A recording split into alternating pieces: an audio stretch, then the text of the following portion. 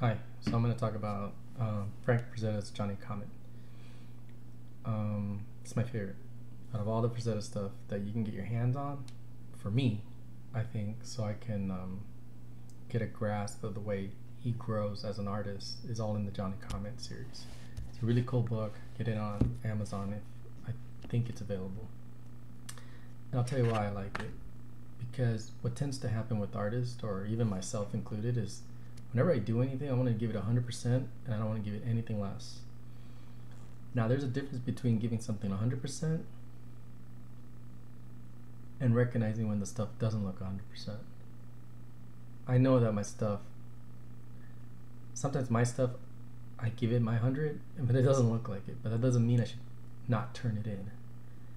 And the Johnny Comet series really makes me understand that a little bit more. Like Frank's work in the Johnny Comet series made me realize that you could still give it 100%. If the stuff doesn't look 100%, it's all good. If you recognize that, that's fine. But there's such a thing as committing to the work, getting it done. And I'll show you a little bit what I mean by that. So it's a big volume. Look how thick it is. It's huge. All right. What I like about it is that you can see its growth.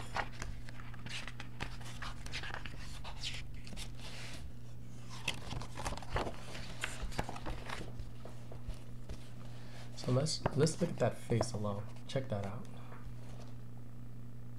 All right. Look at the anatomy on that. Okay. Let's see if you can see it a little better than that. As a drawing itself, I'm not going to knock on Frazetta and say he sucks. I'm just going to say, towards the end of this book, there's a huge difference. But when I look at the drawing, when I look at the rendering, when I look at the inking, he gave it 100%. He gave it 100%. Now, did he know his work was a little okay? I don't know that. I know a lot of artists, when they do work, they believe everything they do is great. There's that few that recognize that they need mileage.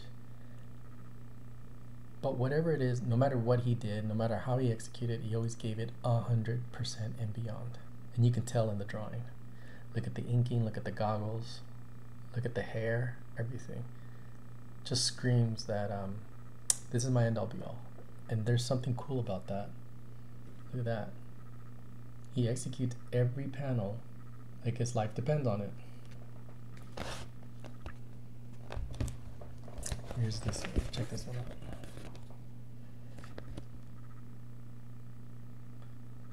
Look at his arm. Look at his back. Look at the back of that head. But he gave it like 100%. Let's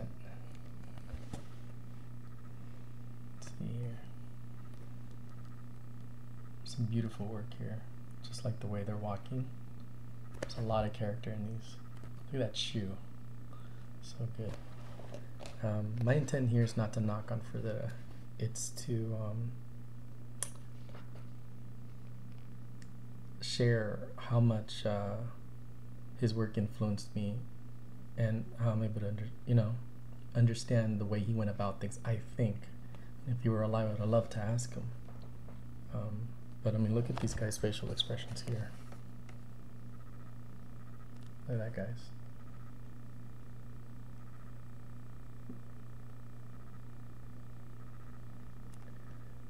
And you look at that, it's a very sophisticated work.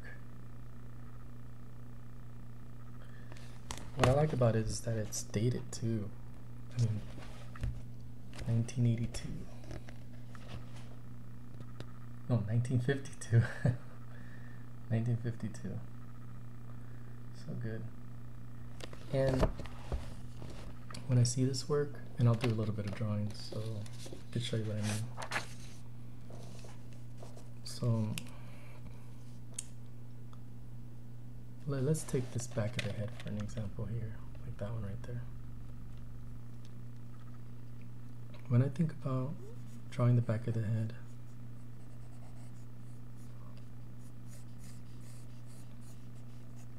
my mind's always on the skull,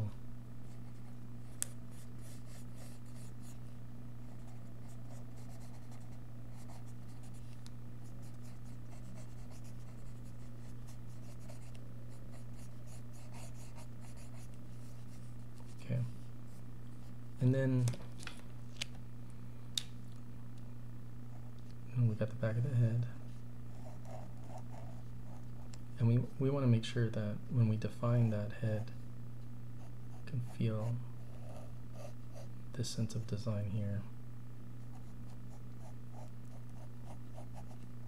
Something that says, hey, I got the back of my head. You know, this one here, right there, has a very swoopy-like feeling. Why am I pointing this out? It's not to knock that he didn't understand. I'm saying that later in his other work, towards the end of this book, you see a ton of cool stuff.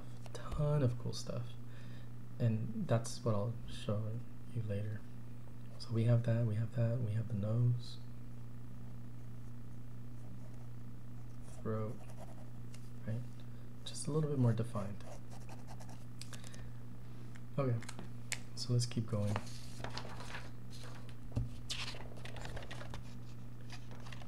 Look at this guy's face. You know, it's funny because I relate to it in the sense that when I was doing work, a lot of drawing work, I knew that it was terrible, so I had a terrible attitude about it because I knew it was terrible.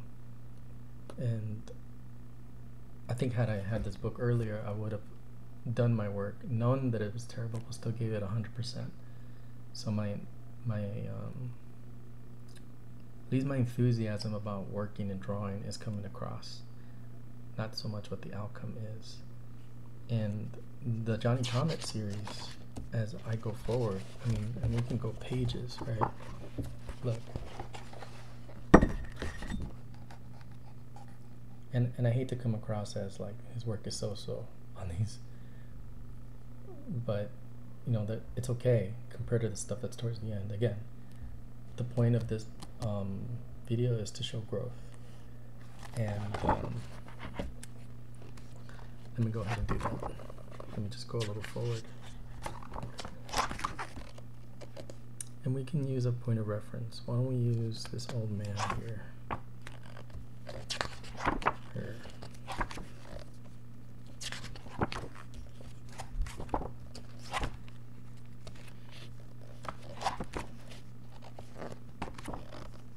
Yeah, just look at that old man right there. Just look how simple the drawing is, okay? Very simple.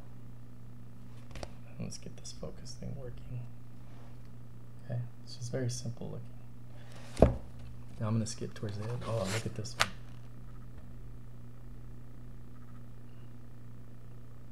But if you look at his fingers, you look at the lining, you look at the background, even that little background here, the little penmanship, he gave a damn.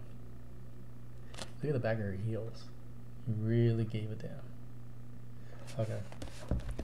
Now let's look at the stuff he was doing later, towards the end of this book. Massive, huge difference. Look at that guy's face. Look at the hands. Huge difference. Look at that face compared to that face. And look how thick the pages are until I get to that point. And it's dated. That's the beautiful part. All this is dated.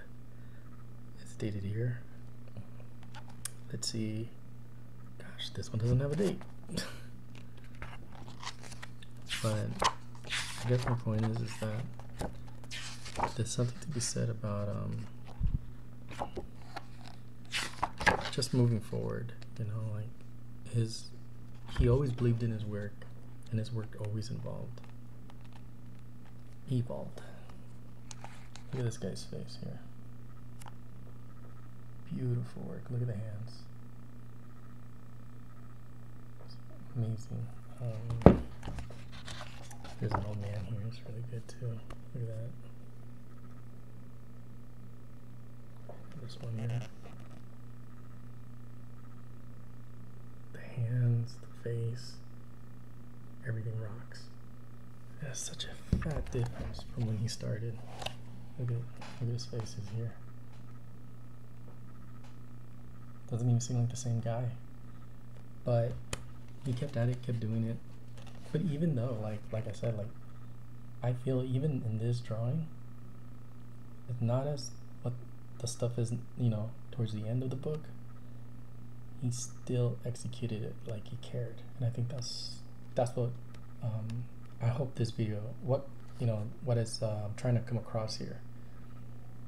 If you guys are artists or you guys are doing anything, I would advise taking Frank's example and execute everything like you believe in it 100%. The outcome you feel is like a little odd or a little weird, it's cool.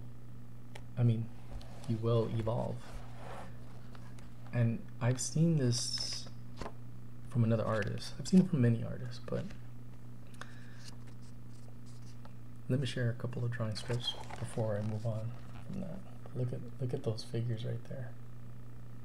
Very pretty. Look at that.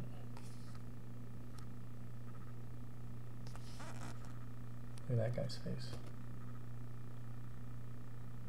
That's just amazing.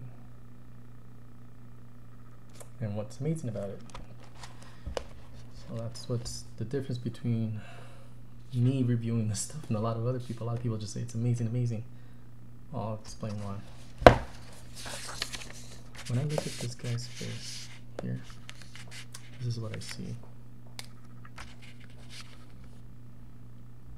He has this little small indentation there, at the back of the head here. And I swear to you, I see this.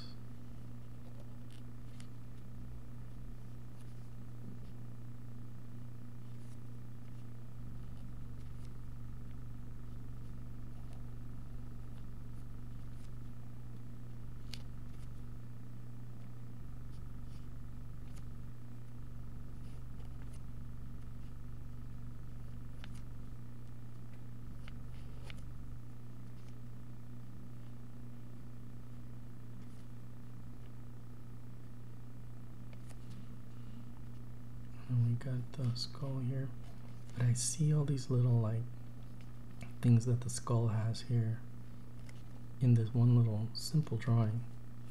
You know? Look at every little line counts. Let's try to get that focused here. Let's see. Will it focus? Auto cam. There you go. Look at that. All these small little subtle indentations, even that hand rocks. Why did I say why? The difference between me and a lot of guys, I've seen a lot of videos where people talk about how great he is. They just say how great he is. They don't talk about why he's great. They don't draw out his greatness. And it's been a couple of years following his work, trying to understand his work, and learning the human anatomy, learning the skull, learning like proportions, learning all these things just to understand these small little things so I can appreciate it. And I hope from this channel what you guys get from me making these videos is me attempting to, me sharing how I see him and what I'm looking at. Because some people, when I share it with others, they say, man, you get like crazy about the smallest things. Well, there's a reason why. It's not just because. There's reasons why I get enthusiastic. There are a lot of people who, just because it's Frazetta, it's like everything's great. Not like that. I'm not a fanboy. I'm a fan because I see it in the work, and I'm just being genuine about it.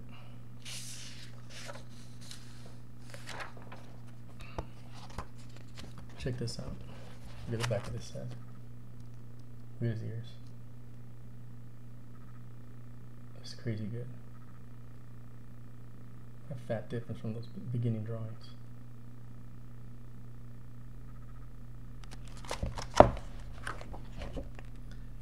And we can point a couple more out.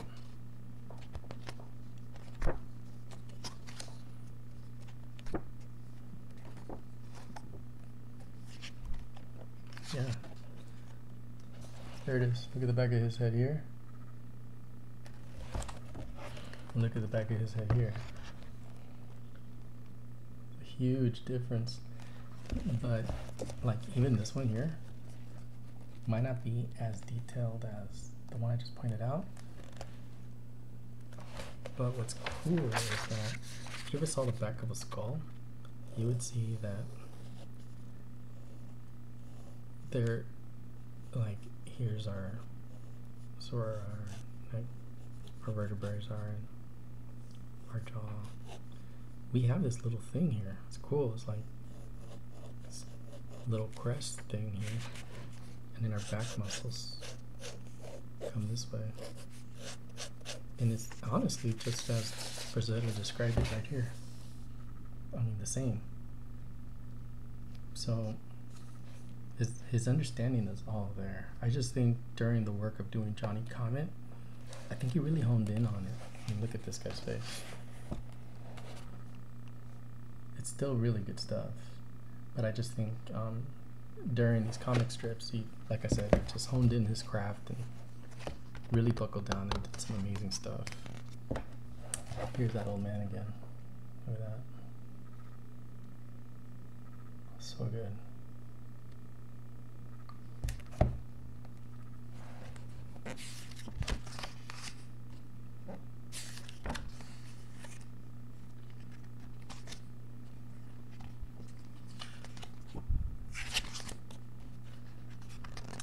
There's some of the lady here. Look at these drawings here. Look at that one. It's great work. So this book is pretty thick. The first beginning drawings, you get to see how he evolved, sort of in the middle, and then there's like a point where he just, I don't know what happened. He just became a god, you know. Like, stuff is just so good. And I think some of the best work I've seen.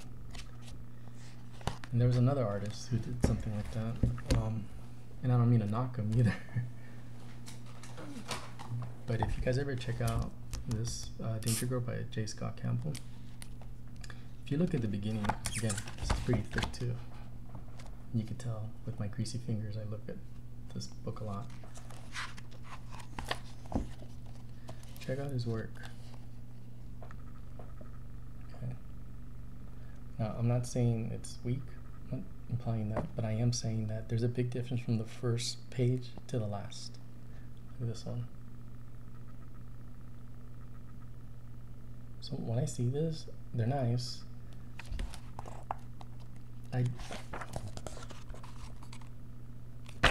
Let me just look at her face first. Just check that out. It's a nice drawing. But when you go towards the end of the book,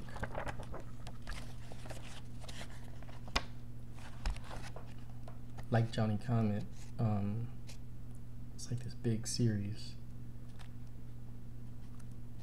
Here, let's take a look. Check it out. Look at her face. It's not a bad difference from that to that. Look at her lips. That's just not the same. Look at her. Look at the hair. Look at the rendering of the mouth. It's really pretty. Really cool stuff. Drawings are excellent. And you see that how this artist evolves. Like even if you look at these drawings, nice drawings. Huge difference from well, look. Even to the eyebrow, it's really good.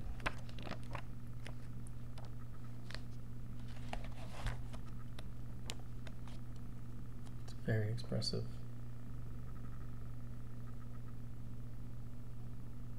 Like animator expressive. Jeez, Scott Campbell, some really good stuff. And I just realized that when I look at this, like even when I see Scott Campbell's work, you could tell he puts it all in there. Like his effort is over 100%. So is Frank's. And towards the end, they just like changed. Obviously, always for the better. And I love this cover because that's not what it looks like towards the end of this book. Towards the end of this book, it just looks amazing. And I wanted to share that observation with you all.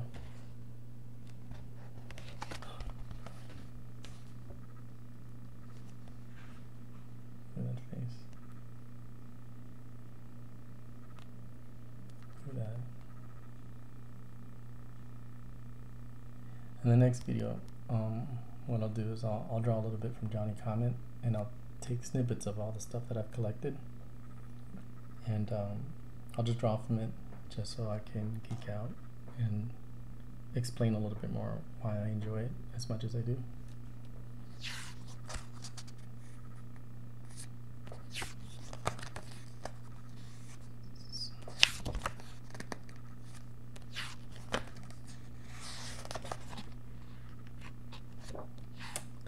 There's a character here, this guy. It's really cool.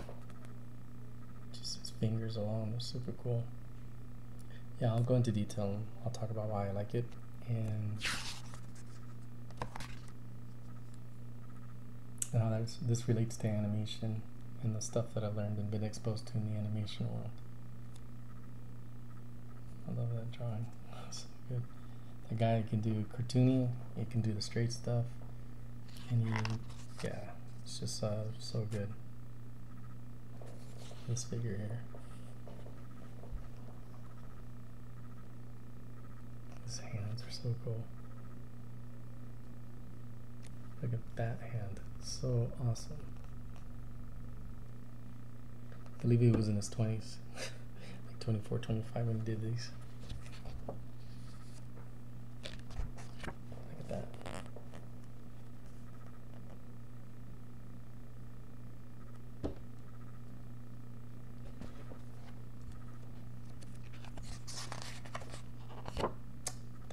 There was a couple here where he drew that lady. You can tell I'm trying to wrap up, but it's kind of tough since there's so much good content in here and there's so much I want to say. But yeah, let's even look at that. Look at that. That's supposed to be like the old lady. Well, an old lady, but check it out. It's beautiful shapes.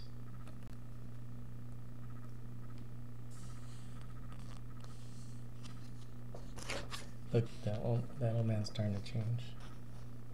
I went from those simple drawings to these more complicated drawings. Those faces. Yeah, I wonder what happened. I wonder if he had a conversation with a couple illustrators, or what the heck happened? How did he evolve so quickly? Look at her hands, her face. So good.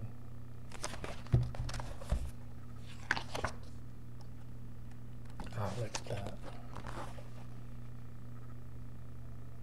And then check that out.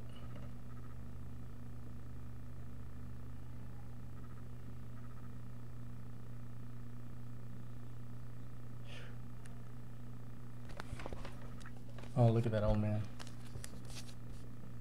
Not his best.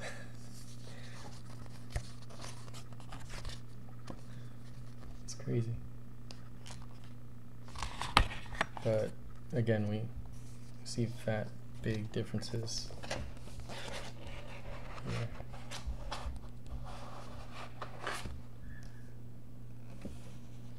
Well, if you guys ever want to take a look at this stuff, Johnny Comet, the next video, I'll take a couple of the drawings that I just pointed out on this video. I'll draw from it, but I thought I'd introduce his work.